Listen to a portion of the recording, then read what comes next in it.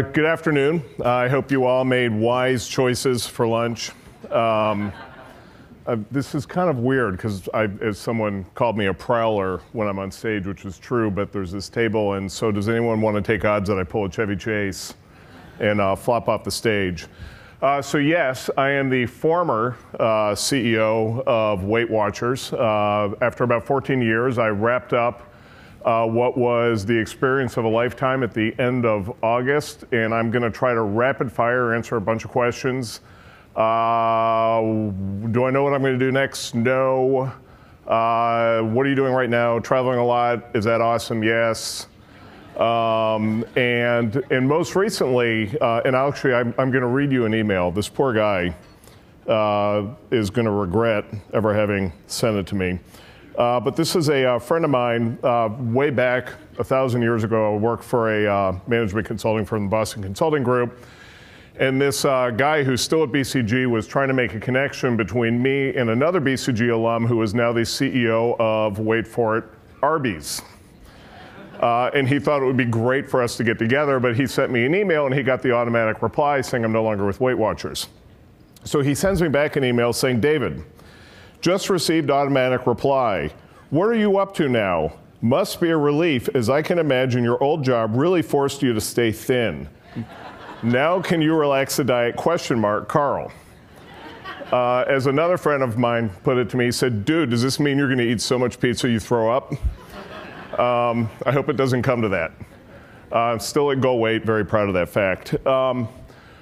So I want to spend a little bit of time, I don't want to belabor stuff that you guys already know, which is the horrors of the obesity epidemic, the fact that it's not really getting any better, the fact that even if the total percentage of people are overweight and obese isn't really going up that much anymore, what you still see is an increasing shift within that group, that 70% of the population, particularly into the category of people who are morbidly obese. The implications of this, you guys are all healthcare people, you know this well, is that it is a major driver of a variety of chronic diseases, most obvious example being diabetes. You also know that diabetes in this country alone is a $200 billion a year condition, that it afflicts about 26 million Americans, 11% of the population. That's double from 1970. And that's bad enough except for the fact that there's another 78 million Americans who are classified as pre-diabetic, which means there's a very good probability over the next 5 to 15 years that they will become diabetic, which is one of the primary reasons why the CDC is forecasting that by the year 2050, 1 out of every 3 Americans will be diabetic. And you can sort of see that in kind of the scheme of the great debates on entitlement programs and healthcare costs and everything else, that this is a problem. That chronic disease incidence rates are not going to get better. And in fact, if obesity doesn't get any worse, chronic disease will continue getting worse because it is a lagging indicator of our lifestyles. The reasons for it, and this starts getting a little bit more into the meat of the discussion, is the first is people will say, well, we become more sedentary as a society, and that's what's driven the obesity epidemic. Most of the research is suggesting that's not really true. We've been becoming sedentary for the better part of 100 years. It's effectively a function of industrialization. And obesity really has only become an issue over the past, say, 40 years. And what's happening more is what a lot of us are also familiar with, which is that there's been an explosion of stuff in the food industry. So there is, an incremental 600 calories per day per person in the food supply versus, say, 1970. And most of those extra calories that are now available are foods that are heavy in added sugars and fats, otherwise known as processed food, otherwise known as, depending on your perspective, a lot of junk food. It surrounds us. We're bombarded by messages. It is the place that we live in today. It's what people in obesity circles call living in an obesogenic society. If you get down to an individual level and say, well, why is it that people overeat? And this is one of the things that always makes me a little bit crazy, which is you'll hear people say, well, you just need to eat less and move more. Okay. Or a calorie is a calorie, and it's just a function of managing calorie deficit. I wish it were that simple. But the traditional way that people thought about why we eat and why we get hungry is what they call the homeostatic eating system, which is this, nicely arranged system of hormones shuttling back and forth that indicate when our body is nutrient deprived and when it's not, communicating with the hypothalamus. And this is where the vast majority of nutritional research is focused on trying to figure out better ways to address this system, and it's yielded some good insights. It's yielded the fact that different foods have different satiety characteristics, different foods the body has to work harder to process. It has gotten into the concepts around energy density, so foods that tend to have relatively few calories per cubic meter keep us satisfied longer, and what it's really kind of shed light on is, in fact, a calorie is not a calorie, but when push comes to shove, and I always get the question, so okay, who's right? Is it low carb? Is it low fat? And one of the things that's kind of awesome about giving this talk right now in my current midlife crisis context of not being affiliated with anybody is I've got nothing to sell and nothing to buy. So I will answer the question again, which is to say it doesn't really matter. When you get most of these like warriors on like the Paleo and the Atkins and the South Beach and the Ornish and the Pritikin, and you get all these guys together, they inevitably say eat fruits, vegetables, whole grains, lean proteins, watch portion size, cut out junk food, exercise daily, repeat. Like, this is your diet book. It's kind of all you really need to know. Most of us know this. Most of us know all this stuff to be true, yet we don't live this. And I think a big reason why we don't live this, and what's important if you want to have an impact on sort of consumer behavior, patient engagement, whatever you want to call it, you have to dig a little deeper. And sadly, the issue is our brain. It works against us in lots of different ways. Said differently, people eat for 1,000 reasons that have nothing to do with the so-called homeostatic eating system. In fact, there's been a lot of great research on what's called the hedonic eating system. The way to think about this is imagine getting an MRI. You're someone who struggles with weight. You get an MRI of your brain while they show you pictures of ice cream. And lo and behold, your brain is lighting up like a Christmas tree. And apparently, I was just talking to someone earlier today, there's 5 to 10% of the population, they do the same thing. These are like naturally skinny people. Maybe you know someone like this. Maybe you are this person. You get the same MRI, you're getting pictures of food flash in front of your eyes, and there's literally nothing going on. And I often kind of joke that people who are naturally skinny are kind of dim-witted when it comes to appreciating food. But there's a lot even beyond this. And so this is, what's going on there is it's, when you're seeing food, highly palatable food, you're actually having a chemical reaction, you're getting a dopamine release, and it is pleasurable. Or even more importantly, you'll hear people talk about emotional eating. Well, what is that? Well, when I'm stressed, when I'm anxious, when things aren't going well, as a human, I don't particularly like feeling that way. I feel vulnerable. I'm not happy. I'm going to look for something to dull that sensation. I may have a drink, I may smoke a cigarette, or I might have a bowl of ice cream. Pick your poison. And you get that routinized enough, and it becomes kind of a habit, and it goes into your habit pathways. And then next thing you know, we find ourselves eating for no particular reason. Then we have to deal with stuff like there's this great research by a guy named Brian Wansink out of Cornell University. Some of you may be familiar with him. Basically showing that the average person makes between 200 to 200 food decisions every single day. And you might be thinking, well, how is that possible, particularly since the average person can only recall about 10 to 15 food decisions. And the reason is that when you're sitting in a conference room, and every time you see that croissant, that muffin, whatever it is, you look at it, some guy's giving you a PowerPoint presentation, you want to kill yourself, you're thinking the muffin looks pretty good, no, I really shouldn't. Then you go back and you're having this internal monologue again, and it goes and it goes and it goes, and then you break and then you get the muffin.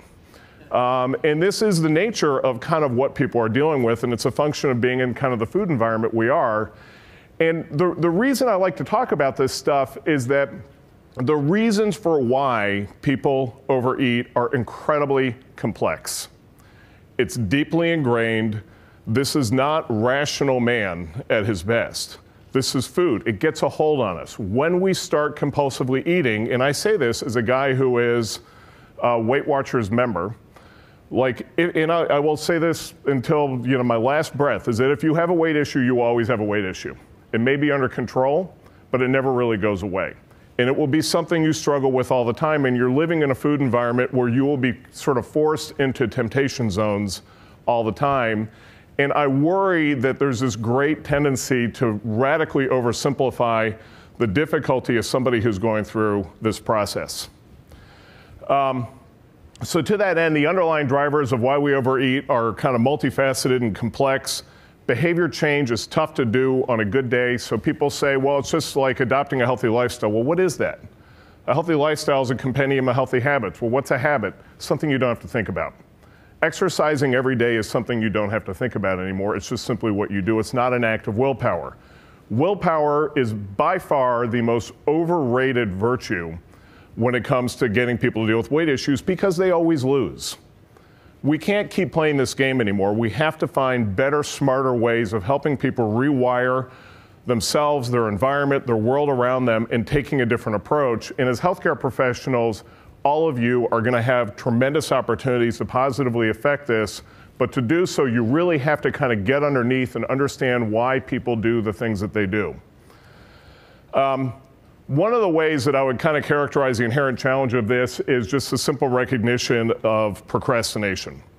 So a way to think about it is that, so this is a graph you see where it's, as age goes on, somebody who's obese has a much greater likelihood of becoming diabetic than somebody who's at normal weight. The issue is that when you're 35 years old, your chance of becoming diabetic is just not that high. So if I'm asking you now to make a trade-off between having a blueberry muffin today or not having a muffin but potentially staving off type 2 diabetes 20 years from now, as a human, what choice do you think you're going to make? Muffin, thank you. And so this is inherent, and it's kind of, health economists will call this myopia, which is the present value of some benefit that's 20 years down the road ain't worth much, versus the present value of having a muffin today, which is apparently quite high. The good news, though, so this is a lot of gloom and doom stuff, the good news from my perspective is that we're not talking about making skinny people. That's not what this is about. We're talking about getting people to medically significant weight loss, which is, you're calling 10%. So in other words, for somebody who is obese, who has their weight drop by 10% and sustains it, they will reduce their likelihood of becoming diabetic by about 60%. So this is not about putting people on the cover of People magazine. This is about having people get to achievable and sustained, moderate weight loss. Part of the problem with this is that the weight industry is so commingled with, kind of its historic roots, which is people wanting to feel beautiful. And then that's these media-fueled images of what is beauty, and it's super thin and everything else, and which sets people up for unreasonable expectations of what they can achieve, as opposed to thinking about obesity in a health lens, which is much more focused on sustained, moderate improvements. How to actually help people deal with the weight issue? I mean, you can bucket it. It's a function of education, behavior change techniques, habit development techniques, these types of things, inner motivation, external motivation. Let me talk about inner motivation, particularly for all of you health tech, H2O type people. One of the most interesting pieces of research I saw was that we did a study when I was at Weight Watchers back in 2002 where they looked at what is the difference between people who have success in the program and people that don't have success in the program. What are the things that are most predictive? And the answer came down to people who believe that if I simply do this program and stick with it, I'll be successful, are usually successful. People who believe I've failed so many times before, I'm probably going to fail again, but I owe it to myself to try, will most likely fail.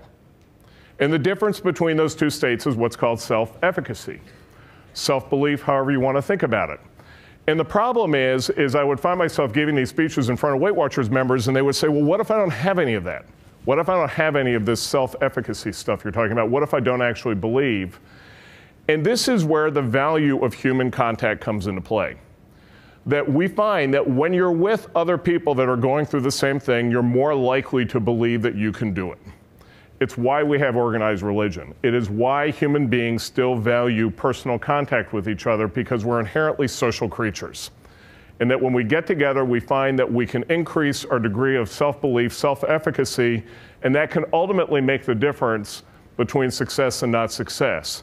So again, if you're thinking about how to positively affect these types of problems, you really have to kind of get underneath and say, what really has to change for me to help someone achieve this very difficult goal? If you look at methods of treatment for obesity, there's one that is officially endorsed by the United States Preventive Services Task Force. That's a mouthful. To be followed by a mouthful of multi-component intensive behavioral therapy, otherwise known in shorthand as IBT, which is equally as obtuse. But nonetheless, if you look at what is IBT, it is 12 to 26 group or individual sessions, face-to-face, lifestyle maintenance strategies, active use of self-monitoring, physical activity sessions, addressing barriers of change, improving diet, nutrition, setting weight loss goals. What do you see? Is it one single, is it a rifle shot or is it a shotgun? It's a shotgun. It's a whole program. It's not one individual thing. It's not one app. It's not one technique. It's not one incentive. It's a comprehensive program. The problem is that delivering this in a systematic way is not that easy to do. And I will say, for the benefit of my old alma mater, Weight Watchers, this is actually what those guys do. When you look at it, I mean, it's tracking, it's points, it's group support, it's all these things, and they package it up. And in fact, they're the world's only kind of large at-scale provider of IBT. Lots of clinical data. What's interesting is that Weight Watchers does a ton of clinical data, and they did some recently that I want to point out, particularly given the audience, which is, this was a large random clinical, in-market clinical trial they did that was done out of Baylor. And they looked at people that were in the Weight Watchers arm versus people that were doing own diet. And the Weight Watchers arm, predictably, as it often does, did a lot better. But what was also interesting, and so if the average of the Weight Watchers arm at the end of 6 months was 11 pounds, the self-help group was 2. What's interesting is then they said, okay, well, what about the people who went to at least half of their group support meetings?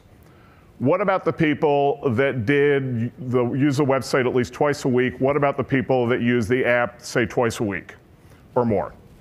So not every day, not every week in group support, but the people who did all 3 of those things combined lost an average of 19 pounds. Not surprisingly, we find that when people are using sort of a full range of modalities of treatment, they do a lot better. This, again, is my point, is that when you're putting together these programs, you need to put together comprehensive programs and recognize that these things tend to work much better when combined. In fact, what was interesting is the thing that was most predictive of success after 6 months was the group support. I tell people all the time when I'm talking to Weight Watchers members that there's really only 2 decisions you have to make as someone going through an obesity treatment process. One is to start, and 2 is to not quit. To me, this is an incredibly important point, particularly for an audience like this. The only thing that matters, period, is sustained engagement. You can get people who are struggling with weight to trial anything, anyhow, anytime. That's easy. I can get someone to download an app and use it for a week, no problem. It doesn't matter.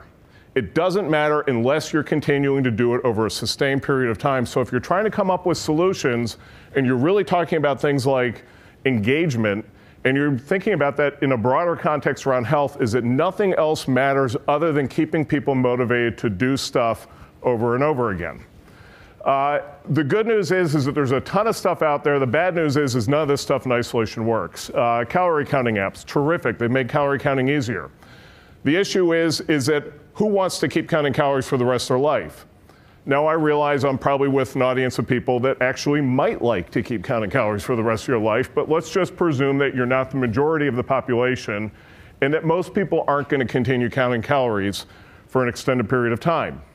Social media, that's great. How many people have tweeted about their weight loss efforts this week? That's what I thought. Group support works really well. People don't want to do it. Individual support works really well.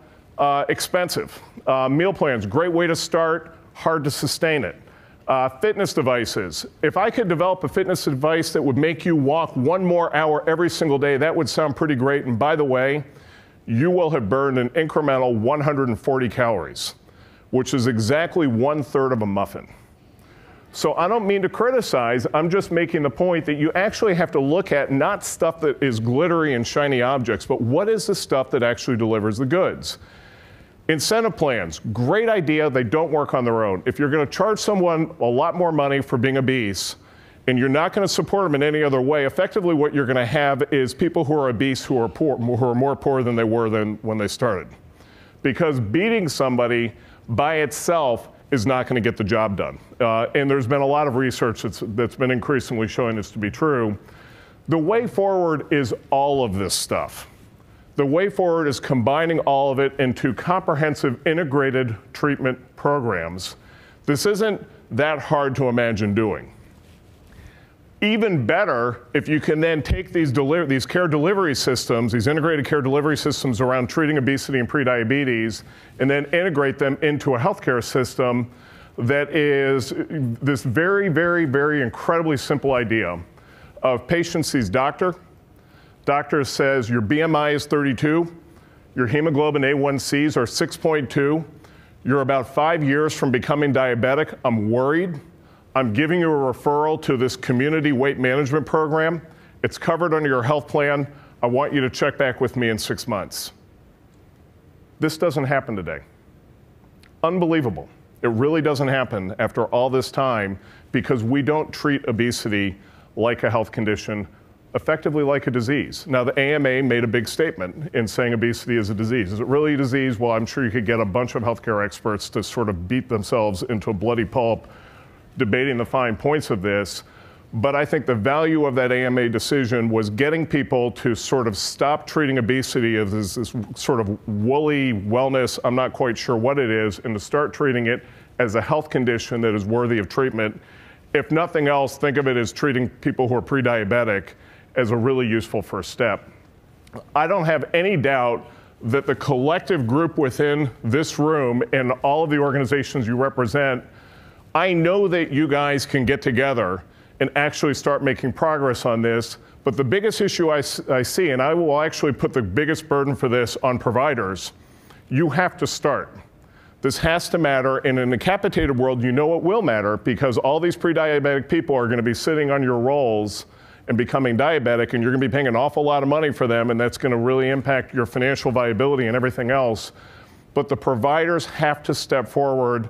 And if anybody's going to be the quarterback of having a significant impact on obesity and prediabetes, I honestly believe it's going to be them. Weight Watchers is an amazing organization. It is a delivery system, but it's kind of like DaVita for weight. You still need the primary care physician as a quarterback in the center of this process, and then you need to build the connective tissue around that. And I hope that at least some of you will take away from that a renewed sense of urgency in making that happen. Thank you.